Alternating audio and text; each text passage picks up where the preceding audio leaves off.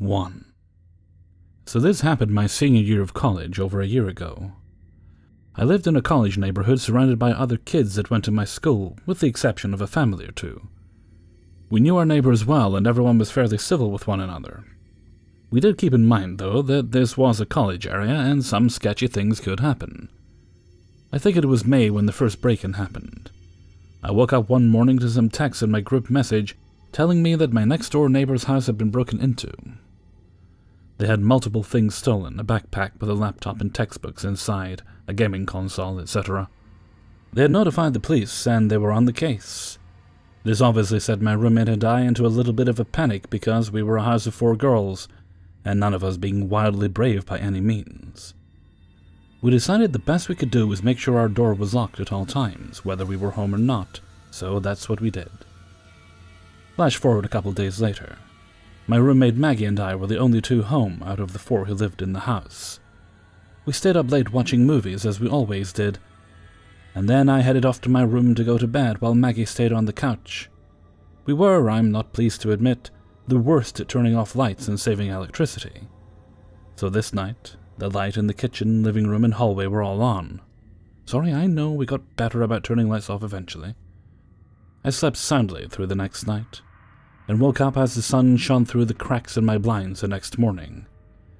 As usual, after I woke up, I spent about 10 minutes in bed on my phone before getting up to use the bathroom.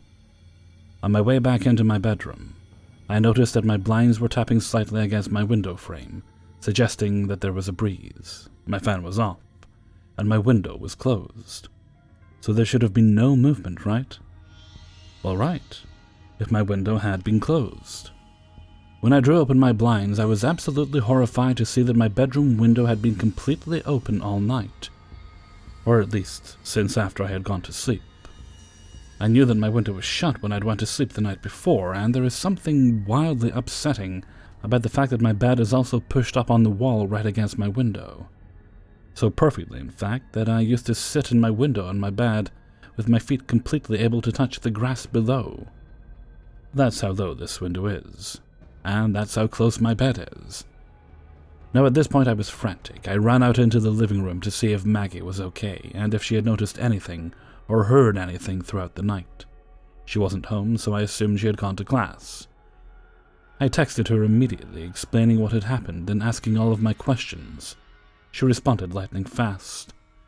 She had woken up this morning in the living room, and when she walked into her bedroom to get ready for class, her window was open.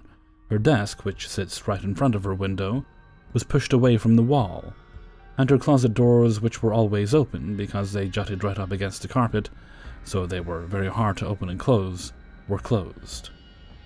She said it looked exactly as though someone pushed her desk away from the window to give themselves more room to enter quietly. In an absolute frenzy, I texted my other roommates, who hadn't been home, and my group message alerting them of what had happened. I crawled the house looking to see if any of my things were missing, and when my roommates came home later that day, they did the same. Nothing had been stolen, not even my laptop or my phone, which were both charging on my bed right in front of the window. Not even Maggie's Apple Watch that was sitting on her desk in front of her window. We did call the police, and they came to file a report, but they never followed up with us about it. I asked if they could dust my window for prints, as there had to have been handprints, because the only way to open my window from the outside is to press your palms directly on the glass, and push upward with significant force. But they never followed through with doing that either. I'm not sure really what to think of this, as maybe it was a planned break-in, but they didn't think I would be asleep at their point of entry. But they entered, we think, through another window nonetheless. So why didn't they take anything? And how did the sounds not wake us up? I was directly next to my window, so they would have had to completely jump over my body to enter my room, so I don't think they did enter from there at least, which is a little relieving. Maybe they didn't enter at all, because all the lights were on, and they realized people were home. But our cars were in the driveway, and it did seem as though they entered, because Maggie's closet doors were shut. This was super bizarre to me. I'm just relieved that I've since moved out of that house. I'm pretty annoyed that the police didn't take it very seriously. But at least I'm also a little relieved that the people who broke in and I never had to meet. 2. 3 years ago, I was living with my then boyfriend in a one-bedroom apartment in a little mountain town. It was a half-basement unit, so the bottom of all our windows were level with the ground outside. It was also an older apartment, and not all the windows could fully lock. One day, my boyfriend comes home from work while I'm laying on the sofa, and immediately runs up to the window near me and looks out of it frantically. He then goes to look out every other window in the house, then walks around the outside looking in the windows. When he comes back from this confusing exploit, I ask him WTF is going on, and why he's acting that way. "I think I just walked up on a dude looking in the window at you. He took off as I walked up," he tells me. This was naturally very unsettling, but after discussing it and considering the time of day, it was about 2 p.m., and the number of people out and about around the complex at that time, we came to the conclusion that it was just a curious neighbor, or someone passing by happening to glance in. With that, we forgot about it. If only that was the end. For the next couple of months, odd stuff happened here and there. Someone would knock on the door occasionally. Then when I went to answer, there was no one there. I'd find things in my apartment that I wasn't familiar with, or things like clothing items would vanish. I didn't really think twice about any of it until one night. My boyfriend and I were arguing around 1 or 2 in the morning, and we were being a little loud. We were standing in the kitchen face to face. His back was to an open window, with the blinds up halfway, and I was facing it. Amidst our arguing, I glanced behind him at the window, thinking I saw the reflection of my face in it. The window was open. It wasn't my face. There was a man with his face pressed almost against the window screen watching us. Given the fact that we were arguing and it was late, I thought for a moment it might have been a concerned neighbor walking up to the window to speak to us. A main walkway for the complex was right on the other side of the window, so I spoke to him. "Hello? How can I help you?" I asked a little aggressively, thinking a neighbor was intruding on our privacy. He responded to this by staring, unwavering and cold, right at me. His face did not change expression. He did not blink or move. Just looked right at me in a way I have never been looked at before or since.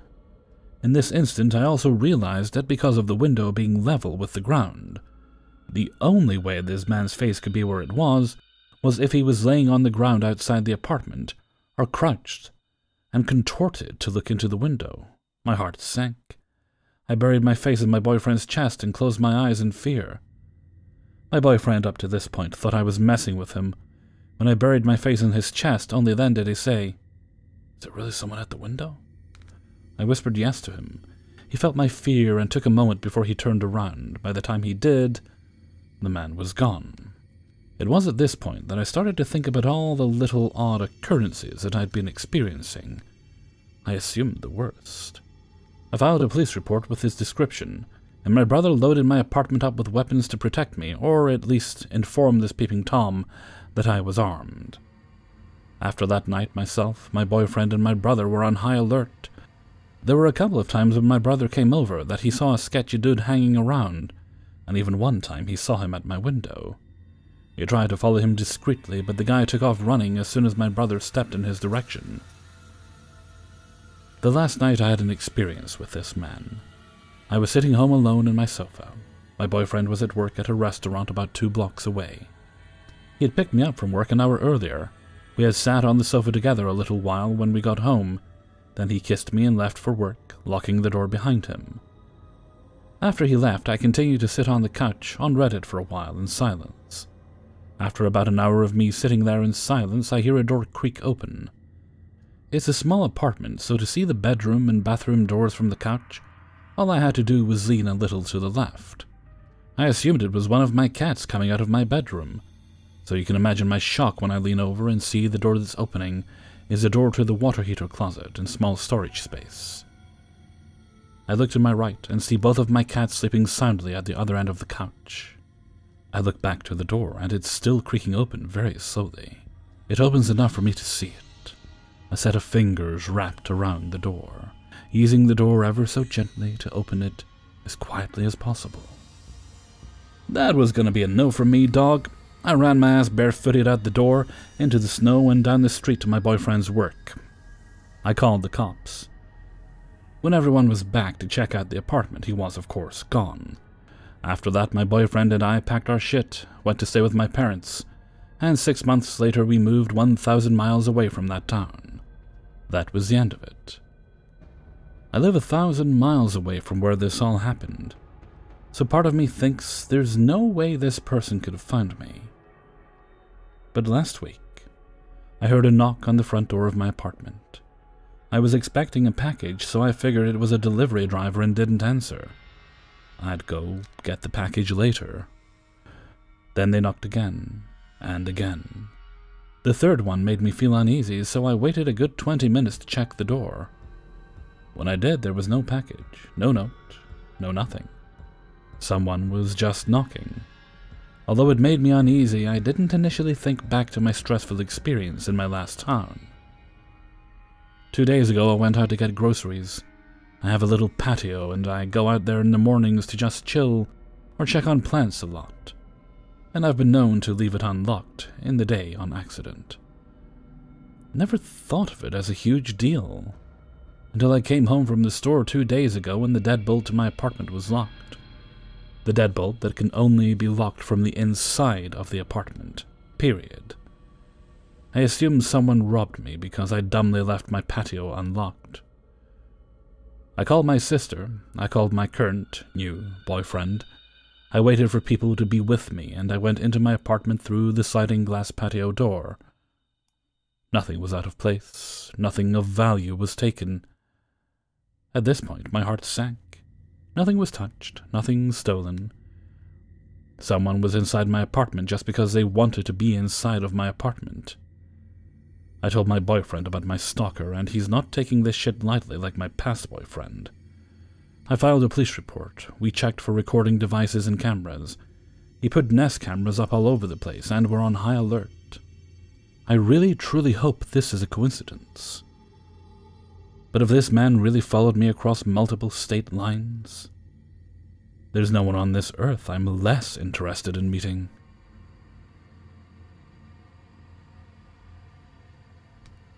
3. I am an 18-year-old male, 6'1", 190 pounds.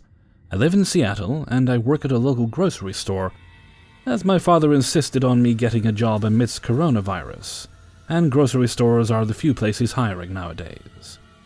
Anyways, I work at 5 a.m. and wake up around 4 a.m. I don't mind it because I get off early. It's still dark when I arrive at the store, and I always have to call the store and ask for the produce workers to let me in. As I was walking up to the door, I see an average-looking man, probably late 30s. He doesn't work at my store, and clearly he was tweaking out, moving around in crazy motions on meth or something. It was common to find needles in the bathroom of the store. As I was waiting for the door to be opened, he was facing me about 8 feet away, not looking at me, but past me. He was chanting some weird satanic shit, something like, "Satan will come, Satan knows." He kept repeating those lines. I was just standing at the door like, WTF as this stood on. Someone just get me inside already.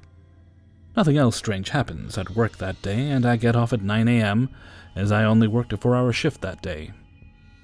As I'm driving home, I get a call, and the ID said it was from a nearby city. I answer, and I literally just hear a guy breathing.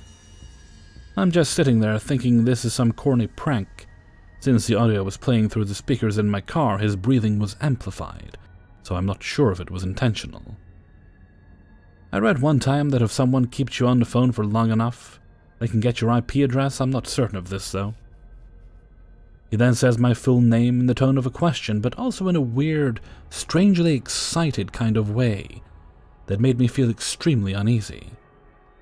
This was very stupid of me to confirm it was, but I said, "Yeah, who is this?" And then he just pauses and hangs up. I realized a few hours later that he sounded exactly like the satanic dude from this morning. Except sober. I get paranoid fairly easily, but this was a red flag and sent chills down my spine. I tried to call back and the number was, you guessed it, disconnected. The next day I arrive at work with no troubles and leave at 9 a.m. I get home at about 9:20. I see my father's car in the driveway, as he is usually home at this time. The front door to my house was unlocked. I shouldn't think anything of this because my dad was home, right? I walk in, take off my shoes, and call out for my dad because I brought in his mail. So before I explain this next part, you need to understand that many noises people hear or misidentify as something they're truly not. Or their mind is playing games with them, or it's just the house making noises, etc. But there is a very specific noise that my parents' bed frame makes because it's wood, when someone is rolling around in it. I know this sound very well because my room is right next to my parents and my dad is an extremely light sleeper, and anytime I drop something or make a relatively loud sound, I can hear him rolling around in his bed because I disturbed him. Okay, continuing on. I call out for my dad as I'm walking up the stairs, and there's no response, only that noise of the bed frame moving. I later that day rolled around in the bed to confirm the noise I heard, and that you need a significant amount of weight on the bed in order to produce that sound. This was when I got scared as hell. Because my dad wakes up very early, and there's no way he was taking a nap at 9:30 a.m. I'm already at the top of the stairs at this point, so I burst into my room and closed my door. I listened through the paper-thin walls and I genuinely heard somebody whispering, and then the springs releasing as if someone was sitting on the edge and stood up. If he was whispering, that means there could potentially be 2 people in my house, and I could be in real danger. I instinctually grabbed my dresser and dragged it in front of my door. That thing weighs probably at least 150 pounds. And it took me a little while to drag it in front of my door. My heart was pounding. I was worried the intruder or intruders would catch on to what I was doing and break through my door before I had the chance to do it. I just slammed the dresser down in front of my door to not waste any more time. Nobody was getting through that door. I felt slightly more relaxed and called my dad. I started to get nervous because he didn't answer, but sometimes he went on walks around the neighborhood at this time. Just as I tried to call him, I saw him walking up the street from out of my bedroom window, and shouted that it wasn't safe for him to come into the house. At first he laughed it off and proceeded up the driveway, as nothing like this has ever happened and we live in a somewhat safe area. I repeated myself, but this time I screamed at him. Now he knew I was serious. He could see the fear in my eyes. He stepped back a few feet and asked what the hell was going on, and I felt I didn't really have time to explain and just told him to wait. Once I confirmed my father was safe, I called 911 and the intruders next to me must have heard it, because once I got off the phone, they ran downstairs. I was scared for my dad at this point because he was just right outside. I had to move the dresser again from my door as I was in a panicked state, and I left my room and ran down the stairs to see nothing except my dad, who was still confused, and pointed out that the back door was wide open. The cops got there about 12 minutes later and came up with nothing. No evidence of forced entry, literally nothing, besides the wide open back door and some mud tracked in the house, which really pissed me off. Could the man whispering have been the man who was talking to Satan the other day? How did that man know my name on the phone? Can someone track you if they know your phone number and full name? Were these people trying to abduct me? This only happened 5 days ago, and I've been scared ever since, worrying they might come back. I also have sleep paralysis, and it's gotten worse lately. And if you've had it before, yeah, it fucking sucks. That's my story. I hope nothing like this happens to any of you. Thanks for listening. And to the satanic worshipper, let's never meet again. Hey everybody, Hellfreezer here, and thank you very much for listening to 3 True Scary Stories, episode 511. And thank you very much to everybody who allowed me to use their stories in this video. I'm setting myself a little challenge this week. I've done it before, I want to see if I can do it again. I'm going to try and get all my work wrapped up by the end of Tuesday this week. Essentially what that basically means is just I smush all the off days together, so although I do still have to do some administrative stuff, but that's less involved in that than the recording. And I get all the audio recording and that done, so if I can get it down to a science, it makes taking time off easier in the long run. So hopefully that goes well. And also, I'm still waiting. Ooh, I'm getting frustrated now. I submitted a design for an all-over zip-up hoodie to Teespring. I'm kind of crossing my fingers and toes that they accept the design. They said it takes 48 business hours, which I think's an odd way to phrase it. I don't know if that means just like 2 business days or if it means like 4, if they're just counting business hours. And I'm assuming that doesn't count the weekends. So hopefully sometime this week it'll get approved, because I'm actually quite pleased with the design, plus, zip-up hoodie. I've had people requesting them on the Hellfreezer Teespring merchandise store. Okay, and with that, I'm going to head off for now. So until next time, thank you very much for listening, and take very good care of yourself.